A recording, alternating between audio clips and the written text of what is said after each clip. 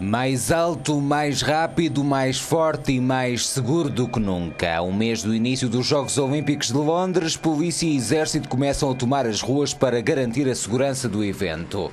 Baterias de mísseis terra-ar foram instaladas no centro da capital, mesmo que até agora a organização não tenha recebido qualquer ameaça particular.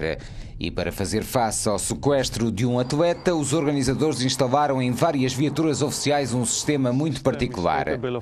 Este sistema permite vigiar os veículos e o comportamento do condutor, detecta a sua posição e, caso seja necessário, assume o controle do carro a qualquer momento e vamos instalá-lo em autocarros e carros da organização dos Jogos Olímpicos.